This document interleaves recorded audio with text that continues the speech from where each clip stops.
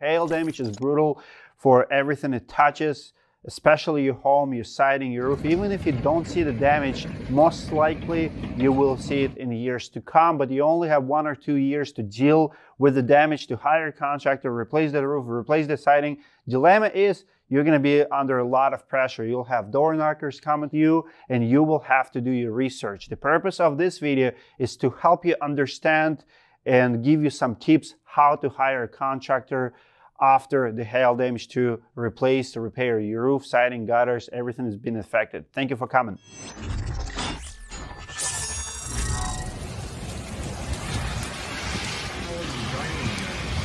Your insurance company is giving you a message that they're your friend, they're on your side. In reality, insurance is always going to try to save the money, and you will not believe how many legitimate claims insurance companies are denying every year. It saves money. It screws all these customers and it gets new ones, okay? Or they don't know, or they don't have the power to do it, and they renew with it. And it's a revolving door of customers coming through. If you document the damage, document the hail, literally take the pictures, go outside. If hail destroyed your plants, your plastics, your toys outside, anything that you can visually see, go document, film it, save it in a folder for insurance later. If insurance company comes back and say that they don't have a record of hail in your area, you will prove it to them, you will show them damage. Sometimes insurance companies cannot send adjusters right away, they have a backlog, so 2-3 weeks later, it's so much easier for them to say it didn't happen, or they didn't, in your area it did not happen. So document the damage immediately. Everything you see that was not there yesterday before the hail event, you want to put in writing, save it on your devices for easy access in the future.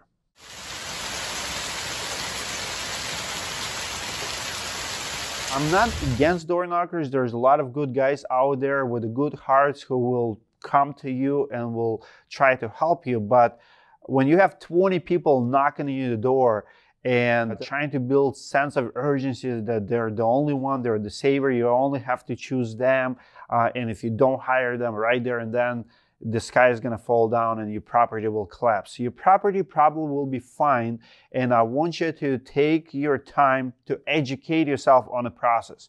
I want you to mentally prepare for that.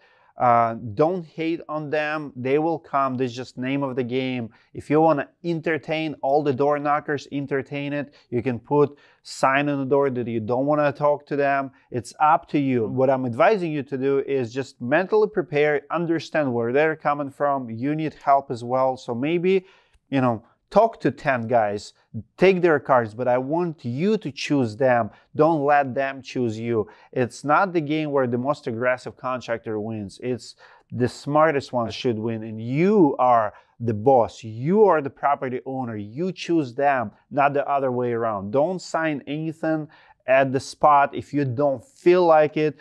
No matter how easy it sounds, read the fine print, understand who is in front of you, do your research. But more than anything, prepare for lots of door knockers. Sometimes door knocking experience is worse than hail damage experience, because your entire neighborhood will be under attack.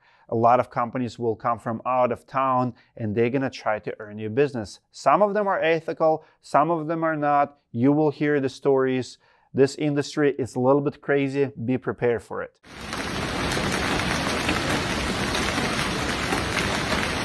If they give you a card, ask for the contract, for contact information.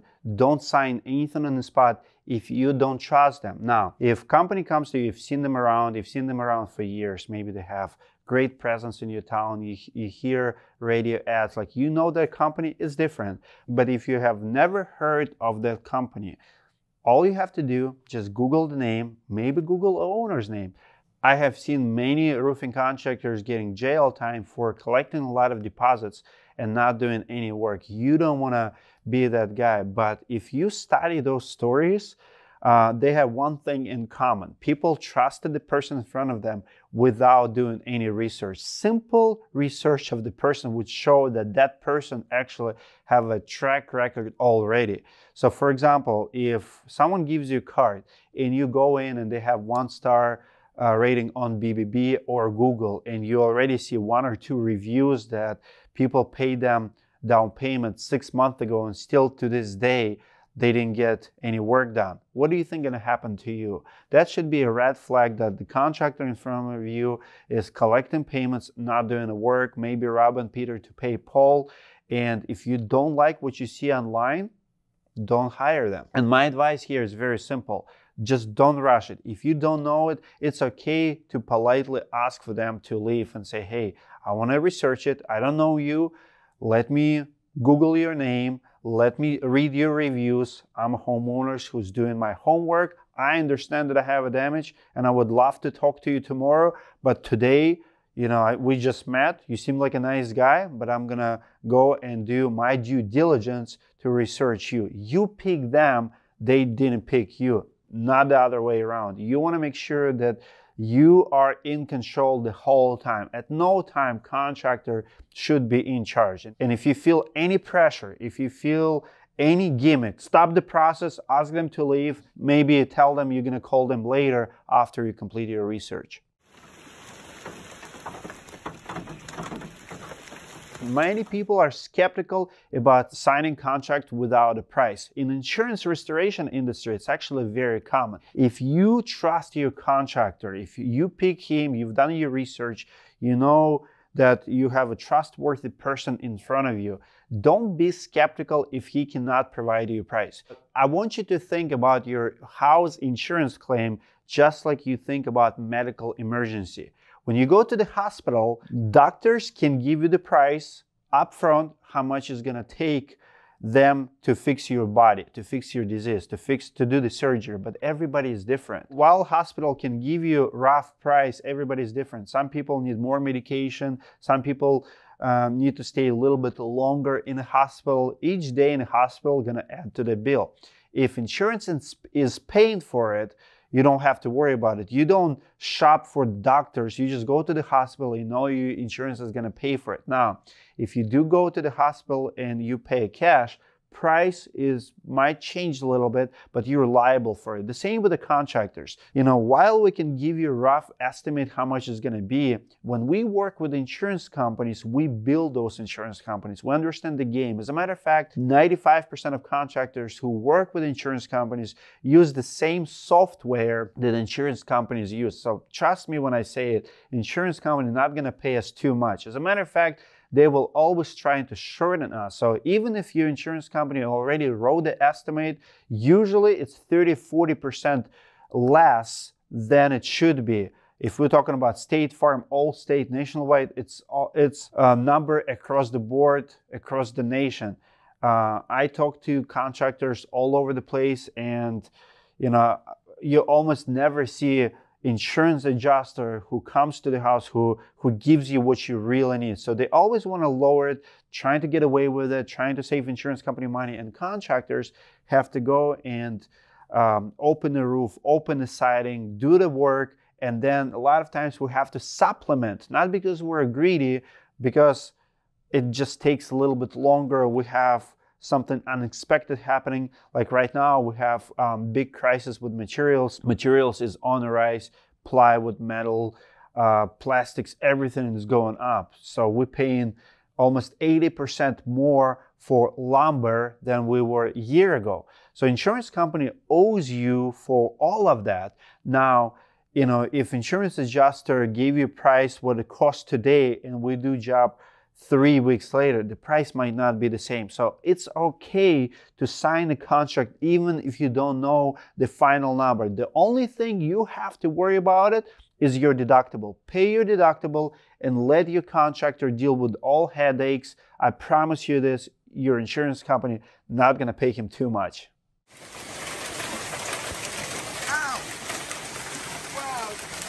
Stay away from companies like Home Advisor or Angels List. Those companies will take your information and will sell it to 5-10 contractors at a time.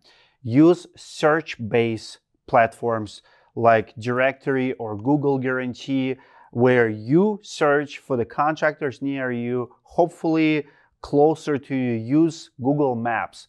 Directory is one of our companies, also a search-based company, and always will show closest contractor to your zip code. Always go with a local, closest to you, highest rank contractor in the area. If he's busy, not available, not a returning phone call, go to the next one. But take a list of contractors near you within 10-15 mile radius who have good proven reviews over the years, who you can trust, you know they're not far. Google them, Google their name, see what kind of content they have been putting out.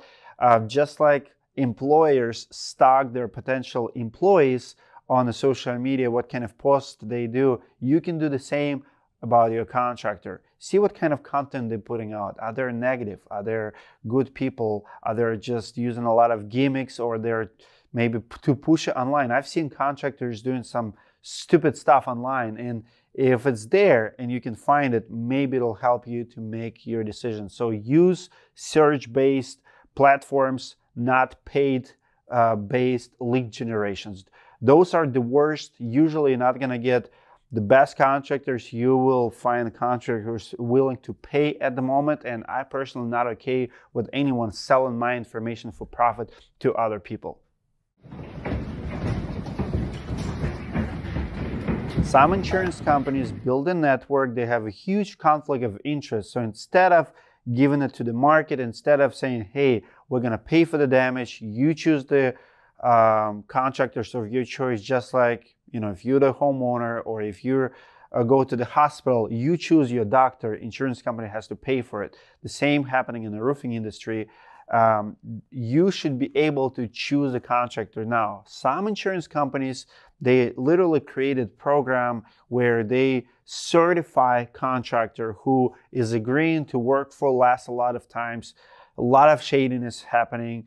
I've exposed few of them in the past. Those programs usually worst of the worst. Recently, we've seen one of the companies actually go out of business. Really big player, $20-30 million company, not far from here in Omaha, Excel Roofing. They were preferred company who was working for insurance program called MadSky. MadSky even named them as a contractor of the year or something. So great example how companies who work with insurance closely, sacrificing their profits, and sooner or later can even go out of business. It's a bad practice for the contractors now. We hope that insurance companies will build better programs, so we have incentive to work for them. I did not see any programs that I can endorse up to date. So if insurance companies watching us and they have amazing program for the contractors, and it's the best contractors, I would like to hear from it. But what I've seen, it's usually not good for the industry, not good for the homeowners. I believe that homeowners should do their search for the contractor, and if insurance company is recommending you their contractor, ask yourself why they're pushing that contractor. What's there for them? Because insurance company is not always on your side. It's marketing gimmick.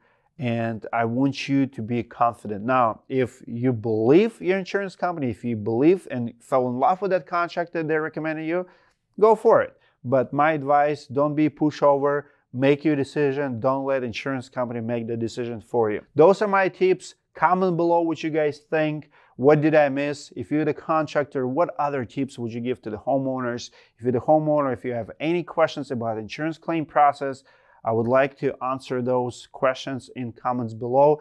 Give this video a like if you like this content, want to see more of them. I'll see you guys in the next video.